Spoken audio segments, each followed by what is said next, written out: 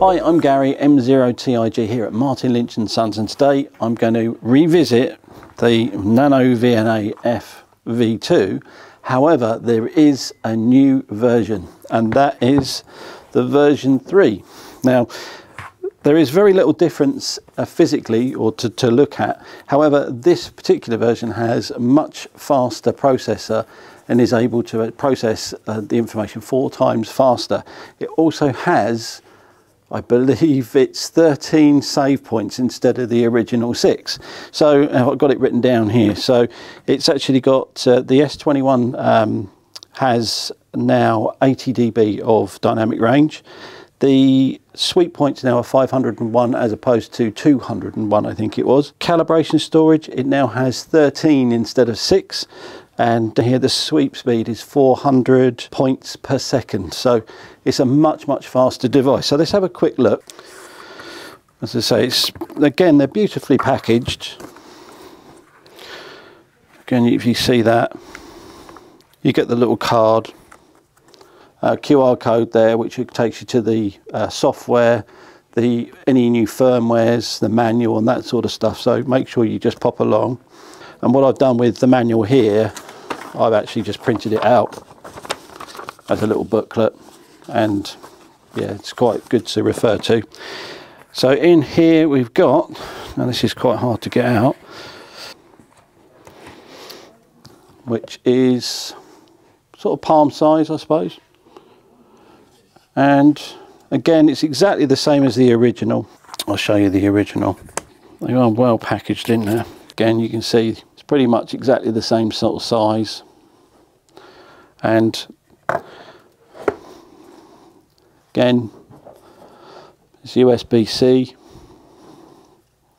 You've got some buttons on the side for the menu, which you can actually drive either via touchscreen or via the actual side buttons yourself, whichever you prefer. But it's also, it also doubles up as a little power bank. I don't know why you would want to do that, but you can do that. The other thing is, they've now enabled quite a lot of the command line sort of stuff on this, so you can set time and stuff like that for the saves. So when you save a file now, it will not only will it record the file name, but you can record the date and the time that it was done, which is really useful. Okay, so let's start it up and we'll just go through the menu system.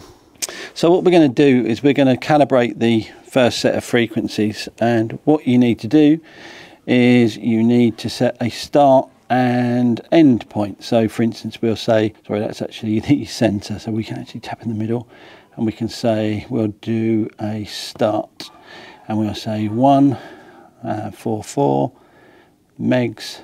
So we're now starting at 144 and we're stopping at 145. Now if we want to calibrate that and actually save it in a memory slot, you just simply tap on the screen there. If we come back, we can say calibrate here, and we can just tap on the calibrate screen there.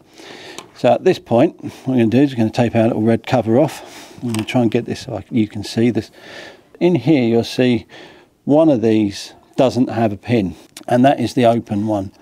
So we just put that on there like so, and that just helps with the keeping this, stray signals out. And we just say we'll calibrate that open, and we get a little tick. And now we're going to do the short, and that's the one with the pin.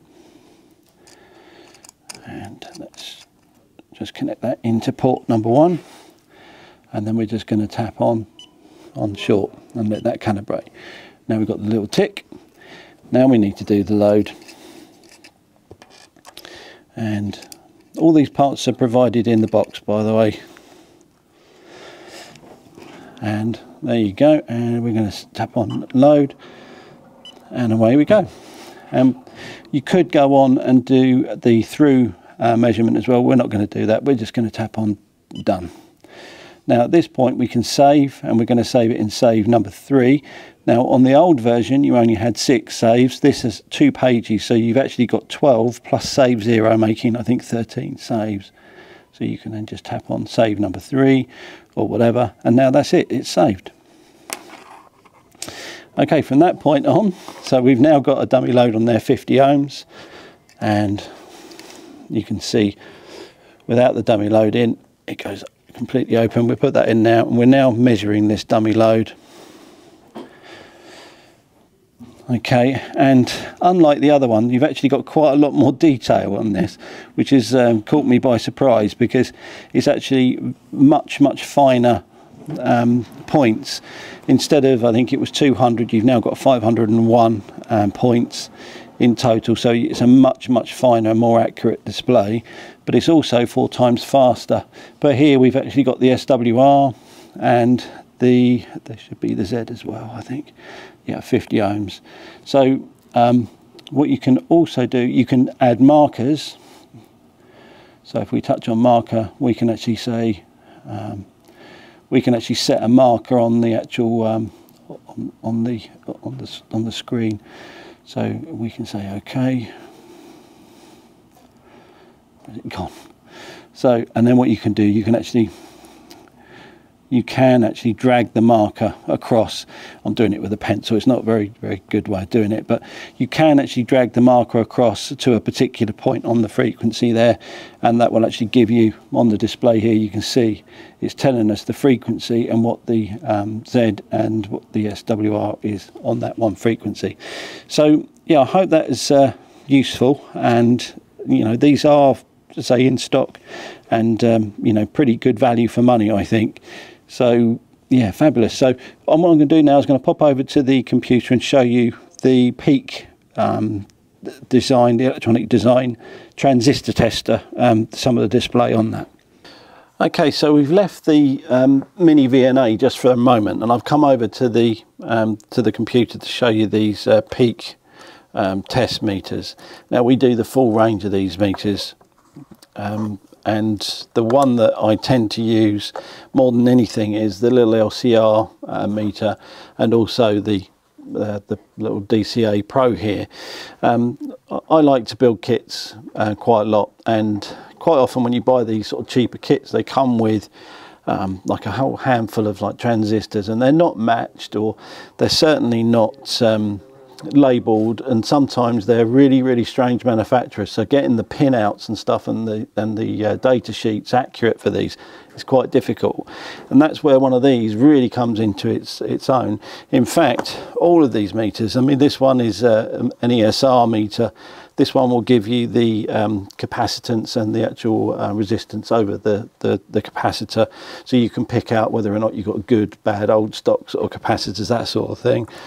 This one here, this one tests triaccent resistors, and this one here is for Zenas. There's also an LCR meter as well, but as I say, I've just grabbed a handful for the moment. But we keep all of the whole range of those, and we can arrange for the calibration. So if you've already got one of these, so we can get all of that done for you. Okay, so what I'm going to do is I'm going to quickly show you just some of the information that, say, this will give you, because you can connect this one to the computer, and it's really useful. So let's have a quick look. Now all I've done here, and you can see that, is I've got a little J310 transistor there, which is a pretty bulk standard transistor, and I'm not worried about which colour clamp to put on any leg, because it just doesn't matter. It's going to tell me what those legs are. So let me connect this to the computer. Okay, so the first thing that I've done is I've run it's actually done it itself. It's run a test, and this is now giving me a whole load of information there, which will be, or may be, useful to you. But what it is really good for is it's now telling you which colour clamp is attached to which leg. So we've actually got green, red and blue, so we now know the green is on the drain, the red is on the source, and the blue is on the gate. So we now know how our transistor is or JFET is configured.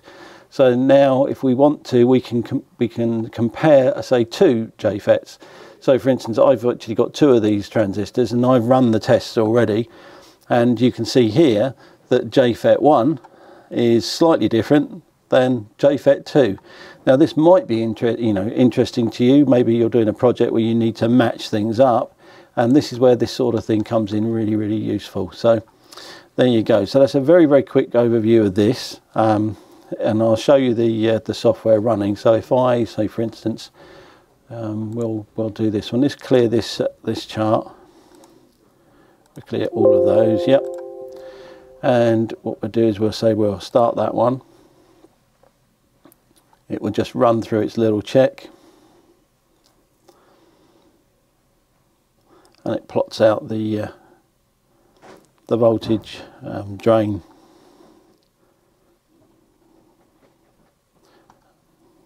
So there you go. And you can also update the firmware as well here as well. So you just click on that, it will actually go to a hex file. So you can update the firmware. If you've got a new hex file, you can do that, update the firmware with it. Yeah, and compare graphs. So yeah, hope that was useful.